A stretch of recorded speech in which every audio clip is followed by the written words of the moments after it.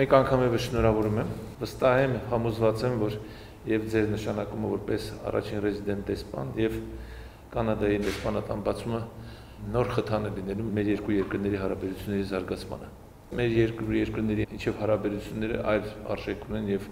առավել եւս Հայաստանի համար այսօր առանձնահատուկ տեղ ունեն։ Եվ ես ուզում եմ շնորհակալություն հայտնել այն աջակցության համար, որ Կանադայի կառավարությունը ցուցաբերում է Հայաստանի նկատմամբ, հայ ժողովրդի նկատմամբ նաև ձեր աջակցության կարիք իհարկե մենք ունենք։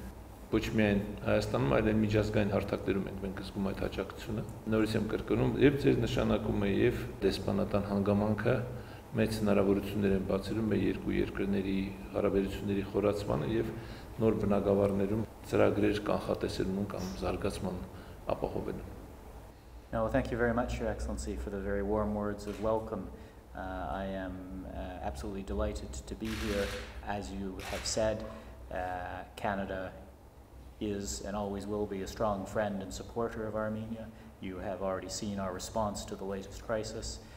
both in terms of our provision of humanitarian assistance, as well as our statements in all fora, in the UN, the OSCE, in our engagements with Azerbaijan and with Turkey, all efforts being made to provide strong signals of our support at this difficult moment. And the embassy opening is yet another element of that strengthening of the relationship. The commitment of the Armenian government